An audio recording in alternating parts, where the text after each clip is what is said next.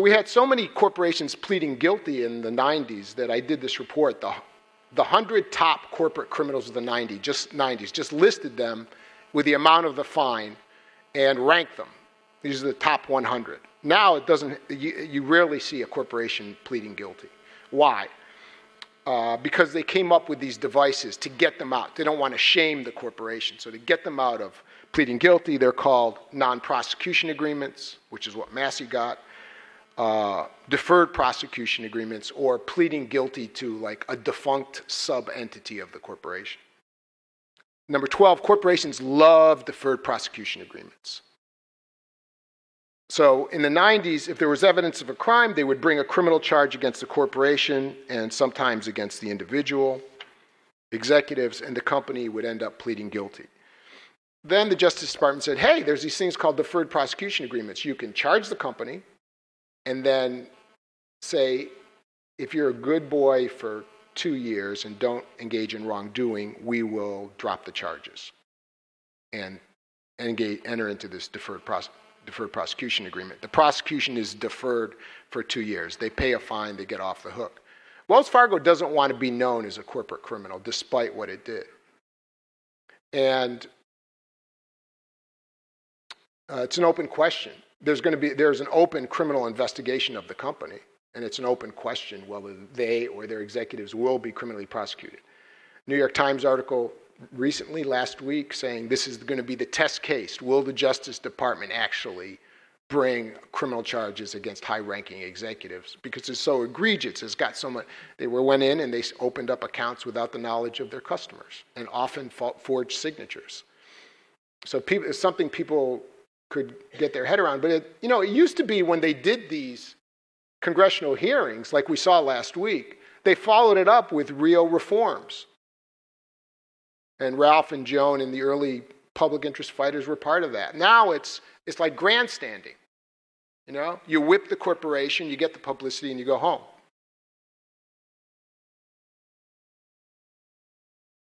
And number 11 is corporations love non-prosecution agreements even more. Because non-prosecution agreement, you don't get charged with a crime. They just, like in Massey, they just say, we're not going to prosecute you, just pay the fine. And number 10, so if it's a deferred prosecution agreement, a non-prosecution agreement, or number 10, in healthcare fraud cases, if a company admits that it criminally ripped off Medicare, you can't deal with Medicare anymore. So that's like a death sentence. So this is what they do. They find a unit of the company that doesn't have any assets, and they have that company plead guilty. So that company can't do business with Medicare, but that company wasn't doing business with Medicare. Corporate criminals, number 9, corporate criminals don't like to be put on probation. You and I, we commit a crime, we put on probation after we get out. Oh, they hate it because it actually works. The judge puts an officer of the United States government in the corporation to make sure they're not doing anything wrong. That happened with Con Ed about 20 years ago. I think that was the last one for a big company. And they don't like to be charged with homicide. There used to be a DA in Los Angeles. That was number 8. There used to be a DA in Los Angeles who would investigate every worker death as a homicide and bring some cases. They hate that. They don't want the label of being, it's all about public perception. There are very few number 7, there are very few career prosecutors of corporate crime. The reason is the revolving door. They love spinning between the government and defense law firms and back. There's pluses and minuses to that, but the minus is the undermining of the justice system. Number 6, corporate criminals often turn themselves over to the authorities. Most big corporate crime cases are driven by these big law firms who come up with the facts, know that there's criminal activity, go to the Justice Department, present the facts, and cut a deal, a deferred non-prosecution agreement. Number 5, the market doesn't take most corporate crime prosecution seriously. And when they cut these deals, the stock of the companies goes up because there's no real ramification to it. Number 4, The Justice Department puts out every year a crime in the United States report, doesn't include corporate crime. And Ralph and others have been calling every year for a corporate crime in the United States report. Number three, and I've got one more minute, so this will be really fast. Number three, when corporate criminal sanctions are the most potent weapon in a prosecutor's arsenal, look for the whistleblowers. There are these great laws now. So for those of you listening to this out there and you know about corporate criminal wrongdoing, you can get a share of the bounty, usually 30% under the False Claims Act. Great program being set up. The guy who set it up is going to be here. The SEC has a similar program. You go to the SEC, say, here's a crime. If you successfully prosecute it, we'll get a third of it. Number two, we need 911 for corporate crime. Let's call it 611. If you know of a crime, call it. That goes along with the whistleblower. And the one thing you should know, finally, about corporate crime is that this city is in the pocket of the corporate criminals and the corporate criminal lobby. There's a coalition of players, including Public Citizen, the Center for Auto Safety, Taxpayers Against Fraud, and Better Markets that are pushing back sort of the anti-corporate crime lobby. You can join with them if you want to sign up. Thanks very much. Thank you, Russell Mokhiber. You know, Ralph Nader often talks about the corporate crime wave besieging the country. Well, there's your evidence. Our next speaker is a senior advisor with Friends of the Earth's nuclear campaign, which works to reduce the risk of nuclear power to the public. He was appointed chairman of the Tennessee Valley Authority by President Jimmy Carter in 1977, where he stopped the construction of 8 large nuclear power plants and pioneered a massive energy conservation program. He's been general manager of several large public power agencies, including the Los Angeles Department of Water and Power, the New York Power Authority, and the Sacramento Municipal Utility District.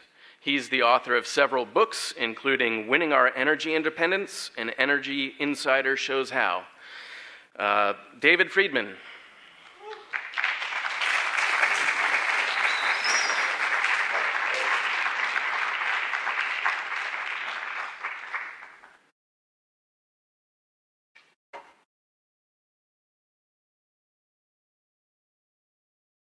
Energy is the ultimate good news, bad news story in the world.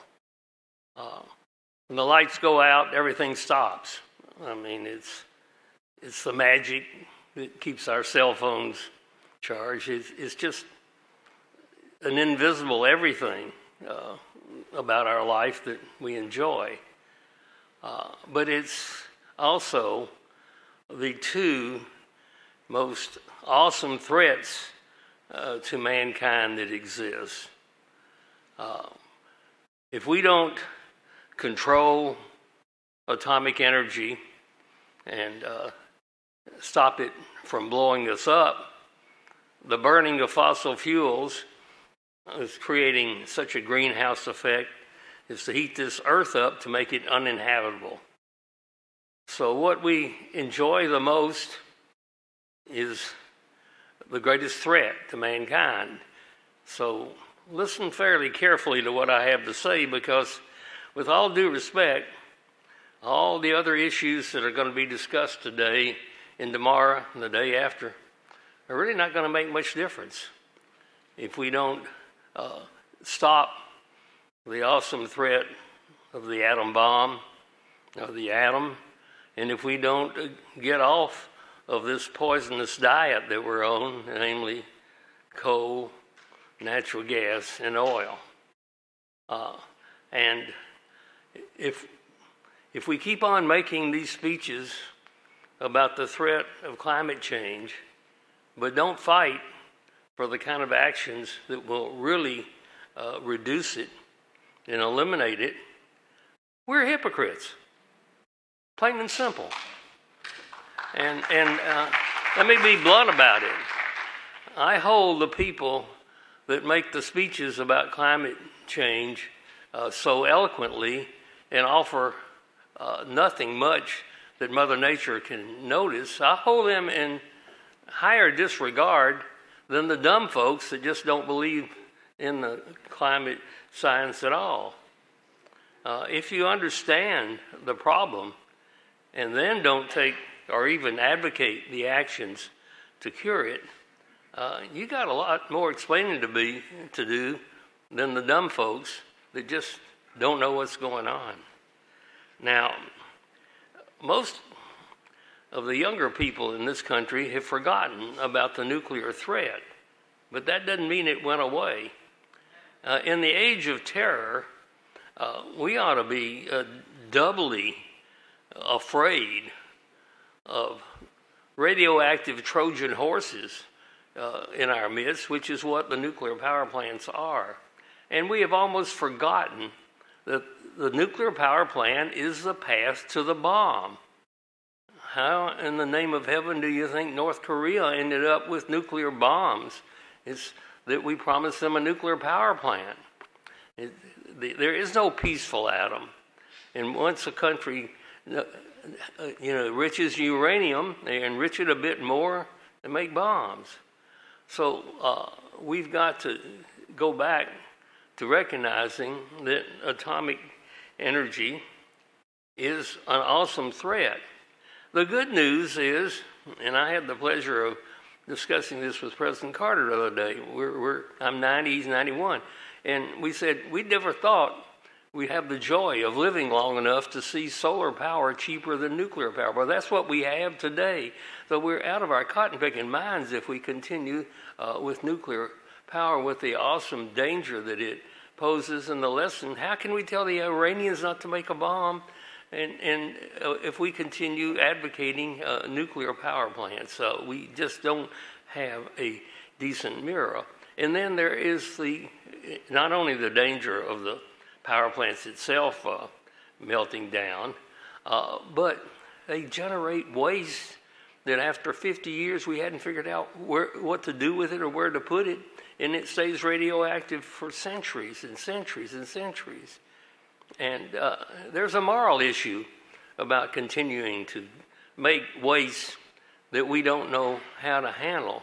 There's only one answer. It's called birth control. We need to stop making it. And we need to bring the nuclear issue up to the forefront on par with climate change is something that we need to get under control.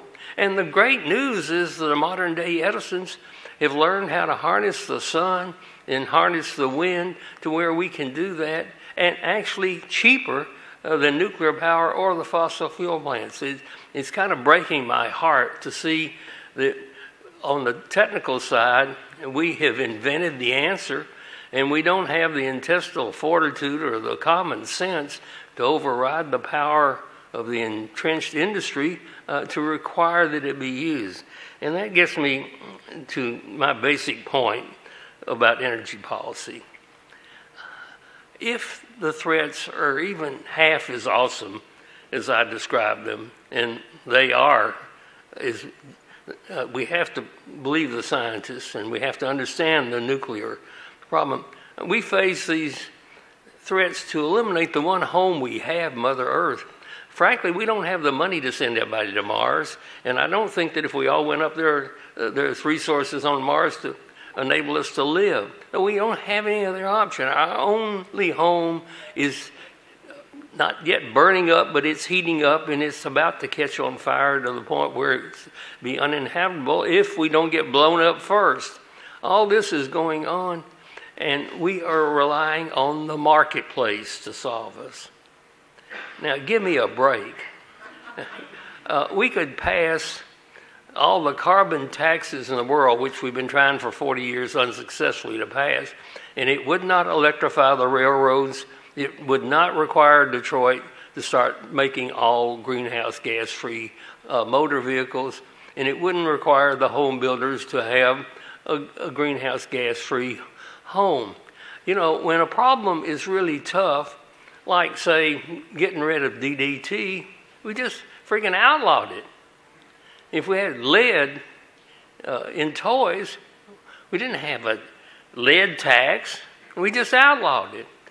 Why, in the name of common sense, is not any of the so-called liberals or our president even advocating something as straightforward, as simple as a one-sentence law?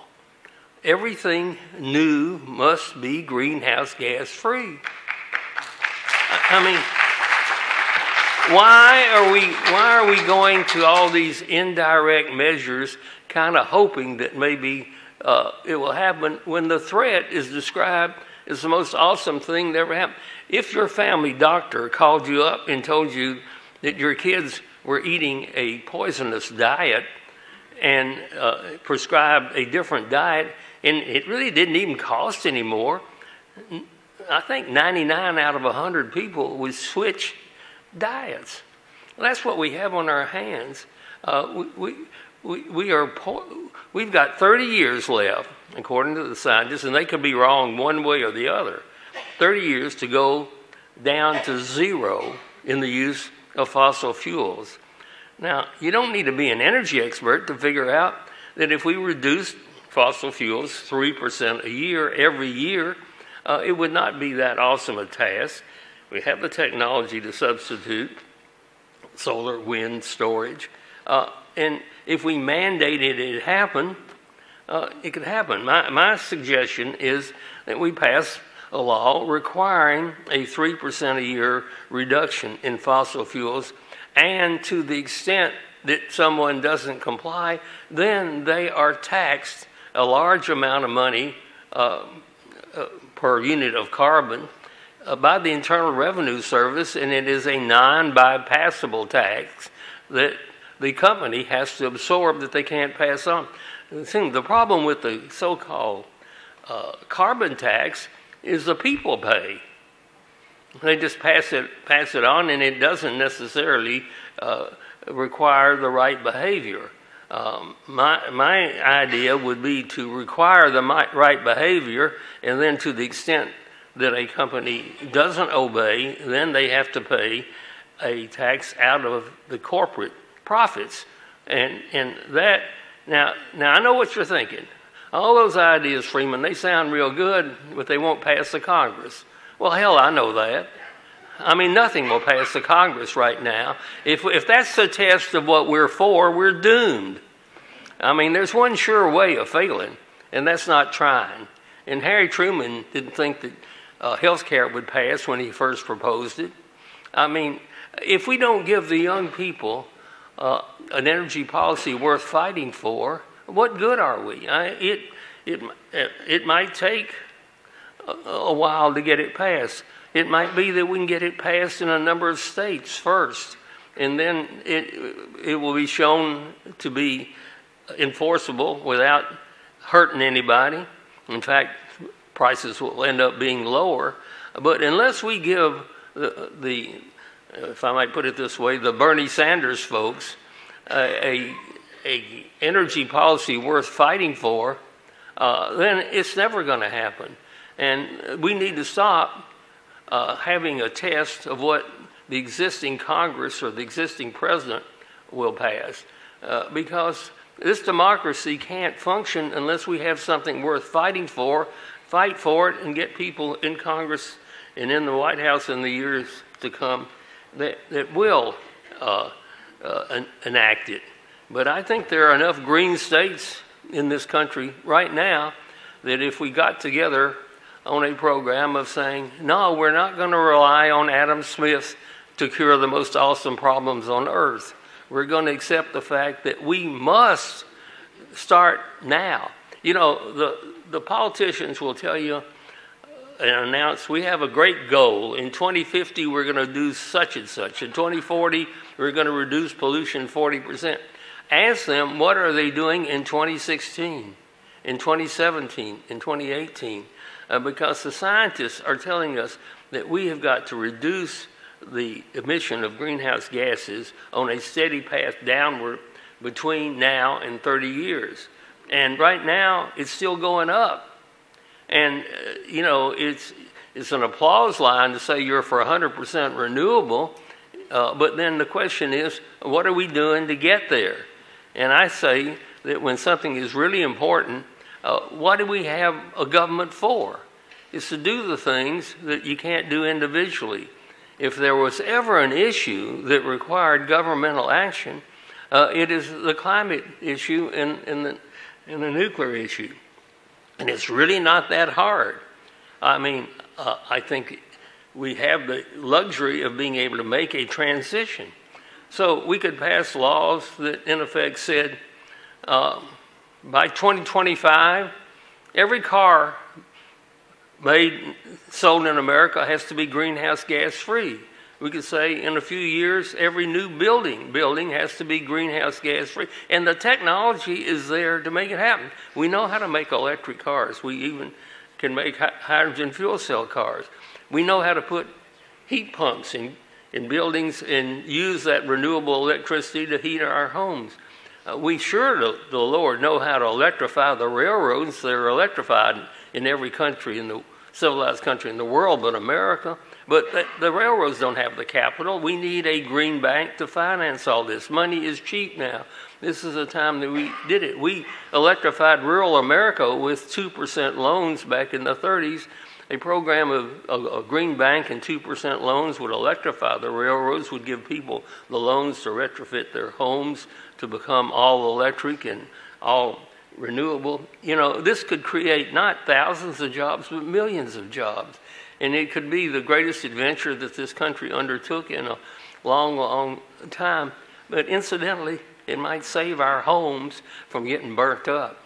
And that is what is underway now. So I know I'm probably speaking to the converted here. And we spend too much of our time talking to each other. My request to this audience and the people that see this talk is to find somebody that is not concerned and get a hold of them and make them concerned. And every time you see a member of Congress or anyone in public life, tell them our house is on fire, by gosh, and we need to put it out. And the nuclear threat, all it takes is some terrorist stealing a tiny bit of plutonium out of some place in the world and blowing up New York City. The Indian Point nuclear plant, 25 miles from New York City, is a far greater threat to that city than ISIS is. And yet nobody hardly even knows that it exists. We've got to start making this the very highest priority we have, because if we don't, all of our other priorities are really not going to matter. Thank you very much. Thank you, David Freeman, for that humorous yet sobering account of the dangers facing us in climate policy.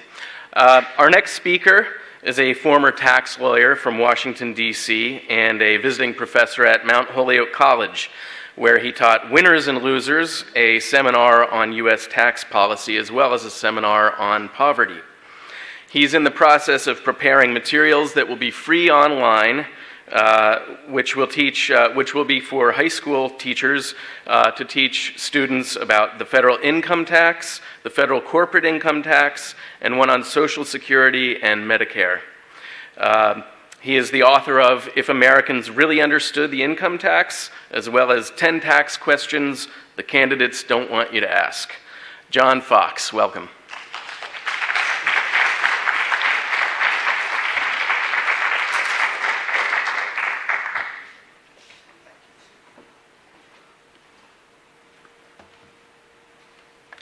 Well, thank you very much. First of all, it's really a privilege to be here to hear these marvelous speakers. So I'm delighted this conference is going on. I want to talk to you this morning about a topic dear to my heart that strikes fear in the hearts of most Americans: taxation. And I want to tell you about talks I've been giving over the last 2 years, which may lead you to think, John, are you really serious? But I am.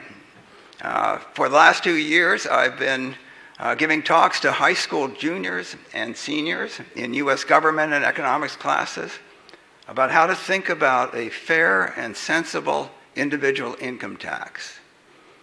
Okay, now you can smile. But the fact is that the teachers find it very useful. They tell me they wouldn't have any idea what to teach, and yet they learn that so much of my talk is relevant to what they do teach. Best of all, they tell me that most of the students, not all of course, but most of the students get it.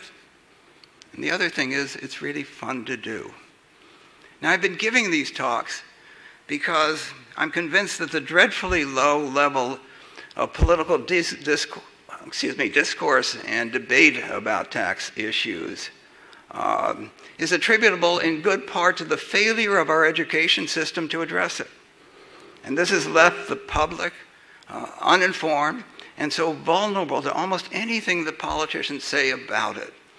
And I believe this is more than just a major failure in our civics education. I believe it's dangerous. So in the few minutes I have with you, here's what I tell students in the course of an hour. Taxes fund the agencies and operations of the federal government, but they do much more. Federal tax policies help shape who we are as a nation and what we will become. They touch upon nearly every aspect of our lives. Just think about all those provisions in the tax laws. Healthcare, housing, education, jobs and businesses of every kind, marriage, divorce, death, children, childcare, charities, charitable giving, the environment, on and on and on. In my view, except for the U.S. Constitution, federal tax policies collectively represent the most comprehensive expression of American values. Yes, I tell the students, your personal well-being and that of our nation depends upon sound and sensible tax policies. And I tell them, if you pay attention for this 1 hour, you will know more about tax policies than 99.7% of all Americans. Maybe 99.4%, I'm not sure. So why focus on the individual income tax? For two reasons. First of all, it by far produces the greatest revenue to fund all government programs other than Social Security and Medicare. What about the corporate income tax? No, the individual income tax produces more than 4 times the amount of the corporate income tax for all sorts of reasons that you can imagine. Secondly, the individual income tax has become something of a monster. An ideal income tax would be reasonably fair, reasonably simple, and economically sound. But our income tax is frequently unfair, unimaginably complicated, as you know, and an excessive drag on the economy. Americans need to understand why and the imperative to fix it. Now, why is it such a monster? Because it attempts poorly in most cases to do much more than collect taxes on our income. Now, while it imposes progressive tax rates that run from 10% up to 39.6%, those tax rates apply only to taxable income.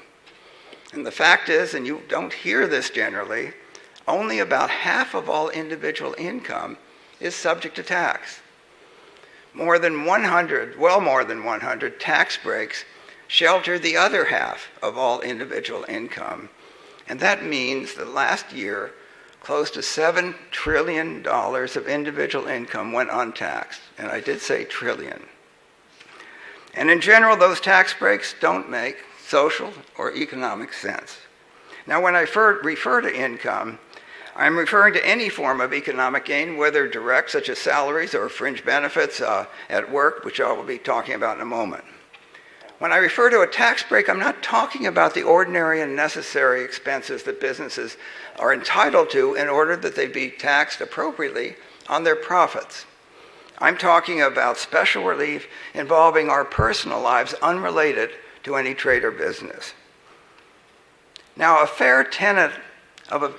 basic tenet of a fair tax is one that taxes people in accordance with their ability to pay. And that would mean that people in households of equal size with equal incomes would pay roughly the same.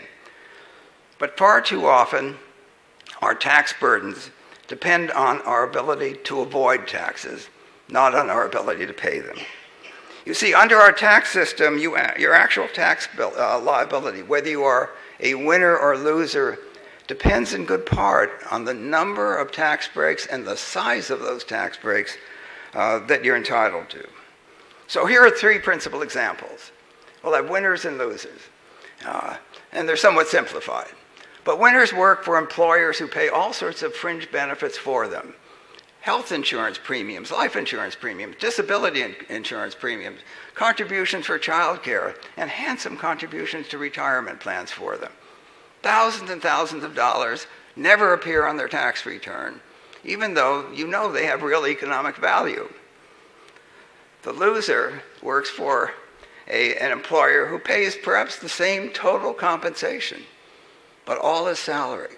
So all of it appears on her tax return.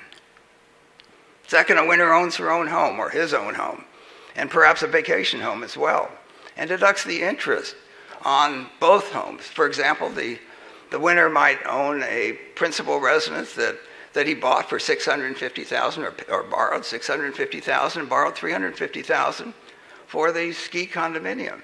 Deducts the interest on that. Also deducts all the property taxes on any number of homes, even 5 or 6 vacation homes. The loser rents her house or apartment, and the loser doesn't even get a deduction for any part of that rent. Third, a winner receives a good deal, often, of his income from investments in stocks and mutual funds, which receive a favored tax rate. The loser, she works. Her income is from salary, and all of that income is subject to progressive tax rates. Now, just because it's a tax break doesn't mean it's bad, but it does mean that we ought to ask, why is it there? Who benefits from it? Who doesn't? Who are the winners? Who are the losers? What are the social and economic costs? What are the outcomes? Indeed, most of these tax programs, most of these tax breaks are the equivalent to government programs. They're simply channeled through the tax laws. Now, here's a major difference. If a government program exists, it has a budget, and it must be reviewed annually by the federal government, by the particular congressional committee. Tax breaks have no budget, and they never have to be reviewed unless some committee requires it. Notice the relationship between tax breaks and tax rates. The more income that escapes taxation, the higher tax rates have to be for everyone. Simple example, if the government needs to raise $20 of revenue for every $100 of income, a flat 20% rate would suffice if all $100 were eligible for the tax. But if only half of our income, $50, is subject to tax, you need a rate of 40%. So, this is so important because the vast majority of tax breaks provide the greatest tax savings for people with the highest income. Let me demonstrate this with 2 major examples. And these are things that we take for granted and we all tend to believe in them. Health insurance premiums paid at work. As so many of you know, those premiums, no matter how high for the most Cadillac of all policies, are not subject to income tax or Social Security tax, even though they are clearly a form of income. You know that if the employer paid you that amount of money and you pay the insurance company, it would be the same economic result, but they're off the charts. They never, no matter how large, appear on your tax returns. So listen to this. Over the next 5 years, estimates are that something like $740 billion of tax savings will result from the exclusion just of health insurance premiums at work. Now that's a big program, and I think we should be asking who benefits most from it, who doesn't benefit, and what are the other costs? Well, the math is simple, and this is something the students get right away. For every $1,000 of premiums that are not going to be taxed, if you would have been taxed, and you think about tax rates running from 10% to 39.6% today, if you would have been taxed at the 39.6%, on that $1,000, you save $396. If you would have been taxed at the 10% rate, you save only $100. And if that premium had been added to your income, but your income is so modest, you wouldn't have been taxed anyway, you save nothing. So that's the dollars and cents. But employers typically provide, as you know, much larger policies for the executives, for top management. I wrote an op-ed some years ago about Goldman Sachs. It provided premiums of $40,000 a year. I think if they felt they were going to sneeze, they were covered.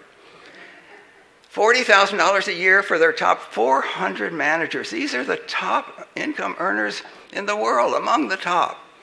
And they each saved, at the time, roughly $14,000 a year in taxes, which was the cost of a basic policy. Essentially, the government giving them a basic policy through this exclusion. Now, this also produces a concept that I think is really important of double losers. Who are the double losers here? Well, these are employees who work for companies, and millions of Americans do, who don't provide any health insurance at work. They make a little too much money to get Medicaid, and they have to go out in the marketplace and buy their health insurance. But because the huge exclusion for health insurance drives up the price of health insurance and the cost of all health care, they have to pay more for all of that because others get the benefit of this enormous exclusion. Now, the Affordable Care Act has helped, but it's only tempered this outcome. So here are a couple of policy questions I leave with you. Why should the government provide the greatest tax savings for health insurance premiums for the people with the highest incomes who could afford to buy those policies without any government assistance? Secondly, why should the government ever subsidize a health insurance policy other than a basic one? So now let me turn to the second, the most sacred deduction, and you all know it, and you know that it's in the Constitution. It must be the home mortgage interest deduction. Somewhere in the Second Amendment, it must be there. Now, the home mortgage interest deduction allows people to deduct the interest on up to $1 million of loans to buy a principal or build a principal residence and or a vacation home. So you could borrow $650,000 to buy your principal residence, $350,000 to buy a vacation home, and deduct all the interest on that. Now, the public is encouraged to believe that the home mortgage interest deduction is absolutely essential to increase the number of homeowners, particularly ordinary homeowners, and that it strengthens the economy. But as in The Wizard of Oz, let's peek behind the rhetorical curtain and really look at this decision, which is really the third rail in Congress. They won't touch it. Now, the deduction is expected to save certain taxpayers over the next 5 years $400 billion. That's a big program. So let's imagine, I know that you all have imagination, that's why you're here, that Congress eliminated the mortgage interest deduction. Oh, you can't hear, though. That's awful. So, imagine I'm over there. That it eliminated the deduction, but it authorized HUD, Housing and Urban Development, to issue $400 billion of checks, tax-free, to all the people who would have got the deduction in exactly the same amount of their tax savings. So they end up in the same position. The government is out $400 billion. And imagine that it's a Monday morning, in fact, this morning, and I'm the chair of the House Ways and Means Committee, something I've always wanted to be. And I'm going to tell you how proud we are for the distribution of that $400 billion. And down the middle of there will be the bottom half of all taxpayers. I apologize, but you on the right, you're the top half of all taxpayers. And the 5 of you, including Mr. Freeman, you're included, you're in the top 5%. And the students in the top 5% always smile. You can see it, and the people over here always look grim. In any event, here's how the $400 billion is allocated. I'm really happy to tell you. 2% goes to the bottom half of all taxpayers. You get $8 billion. The other $392 billion goes to the top half of all taxpayers. And to you 5, and he's putting up his thumb, to you top 5%, you get 40%, or $160 billion over the next 5 years, so you can buy or build that house of your pleasure. That's 20 times what the bottom half of all taxpayers get. Now, if this were on television, you would think maybe it's Saturday Night Live. But it isn't. That's exactly how, approximately how, that $400 billion will be distributed over the next 5 years. And it has real repercussions. First of all, there's the myth that it creates more homeowners. In fact, England, Canada, and Australia have no home mortgage interest deduction, nothing like it. And they have the same, roughly the same ownership of homes as we do. In fact, some have a higher percentage. Secondly, it mainly helps people buy and build bigger homes than they would do otherwise, not a basic home. It drives up the prices of homes. This is no freebie. You know if you lost your home mortgage interest deduction that the price of your home would go down. So you're paying for it. It isn't free money. And most interesting, both liberal and conservative economists say that our economy would be stronger, not weaker, if less of our capital were allocated to home ownership, particularly expensive homes, so that more capital would be available at lower interest rates to new businesses, to existing businesses, to expand, to add jobs, etc. Now, who might be the double losers? Well, how about renters? Now, there's not a lot of research on this, but just think of the common sense. If so much capital is allocated to home ownership, then less capital presumably is allocated to apartments, to places that you can rent. Now, renters absolutely have much less income than homeowners on average. So they effectively have to pay higher rent than they would otherwise pay because of these huge subsidies for homeowners who have much more income to begin with to pay for their housing costs. So, as Mr. Friedman says, what should Congress do?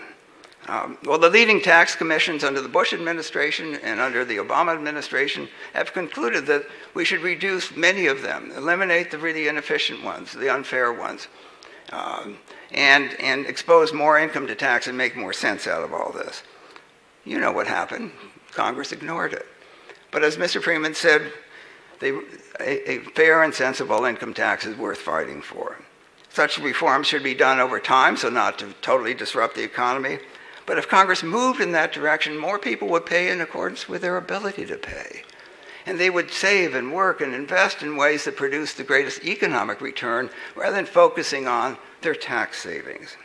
And assuming the government, and there's some things that should be in the tax laws, the Earned Income Tax Credit is a wonderful example.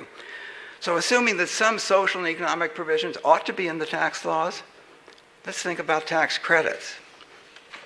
Every dollar of tax credit saves you $1. It doesn't matter what your marginal tax bracket is. So if you owe $1,000 and you get a $1,000 tax credit, you don't owe anything. If you owe $1 million, you owe $1 million minus $1,000. Now, the tax credits also should be refundable in many cases where they are social programs. Because a refundable tax credit, like the Earned Income Tax Credit, which says that people who are working but don't earn a living wage are going to get extra money to help them have a living wage. And so if you make it refundable, if you don't owe the income tax, you'll get a direct grant. Both commissions said that about the home mortgage interest deduction, replace it by a credit. Congress ignored that. Finally, you might have the largest credits for people who need the help most and the least credits for people who need the help least. So this is how I end my talk with the students, and I end it with you. I say to them, I hope that some of you are brave enough, if you're at a political rally, and I hope you go to the political rallies, and you hear a politician say, I'm going to propose a new deduction to help ordinary workers, you hardworking workers, that you'll raise your hand. And you'll say, why are you proposing a tax break that saves the most money for people with the highest income who need the assistance least, and the least tax savings for people with low and moderate incomes who need the assistance most? Thank you very much.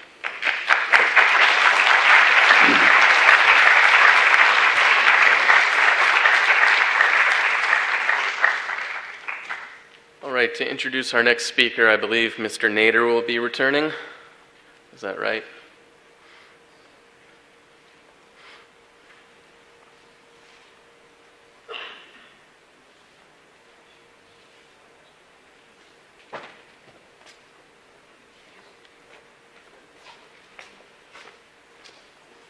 Thank you, John Fox. In fact, we have copies of your 10 questions that politicians don't want to answer.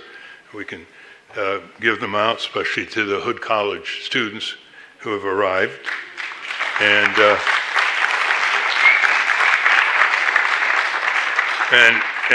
are going to demonstrate they have the highest attention span of all college students in the country today. No smartphones. It's a great pleasure to introduce Joan Claybrook, who has worked on the Congress for almost 50 years. The Congress is the most powerful instrument of our democracy to transform our country. Just look at the power it has in the Constitution. The power to tax, the power to spend, the power of oversight and investigation, the power to confirm nominations for the courts and high executive branch officials, and many other powers. They also have the eye of the media, and that's why we all have to pay attention to the Congress. It does spend about 22% of our income, and what it does and doesn't do can either ennoble the country or get the country in a lot of trouble, like the criminal invasion of Iraq, which the Congress punted to the White House in 2003. The people are supposed to be sovereign. The Constitution starts with we the people, not we the Congress or we the corporation. And yet, 1,500 or so corporations, give or take, pretty much control a majority of the Congress on many issues that affect everybody: health, safety, economic well-being, environment.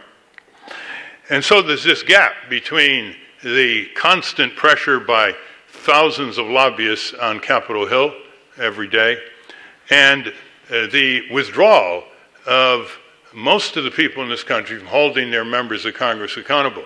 There are only 535 of them, 100 senators, 435 members of the House. They put their shoes on every day, like you and I. And as Warren Buffett once said, we're 300 million people. How come we can't control 535 elected politicians?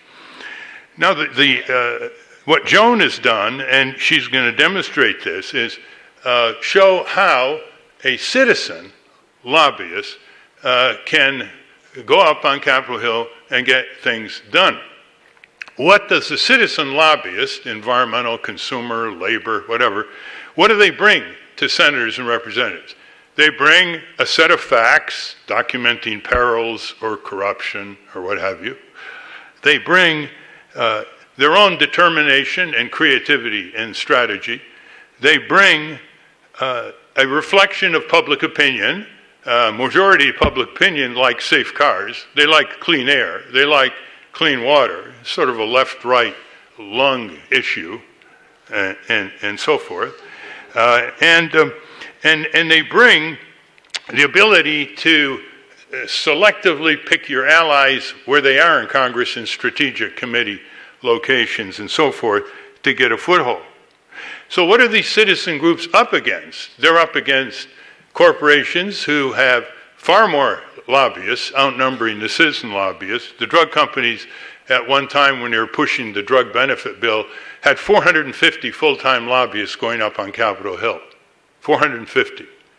And that's only the drug industry. They have a lot of money. They pour it into PACs. They have a lot of persistence.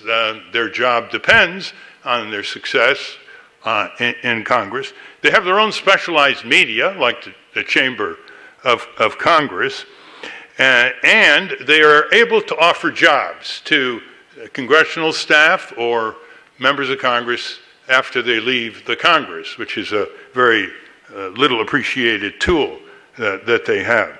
Now, you're going to hear how one citizen lobbyist actually dealt with this mountain of opposition and on more than a few occasions prevailed. She was the longtime president of Public Citizen. Before that, she ran Public Citizens Congress Watch. She did work on Capitol Hill, but when she goes up on Capitol Hill, equipped with those items that I just mentioned, senators from both sides have a hard time ignoring her. So I want to introduce what the auto companies once called the Dragon Lady, Joan Claybrook.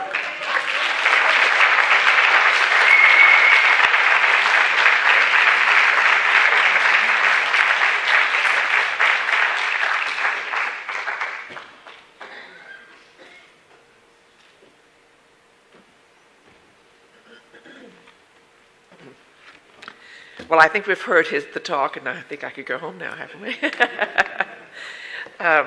It's a pleasure to be here today.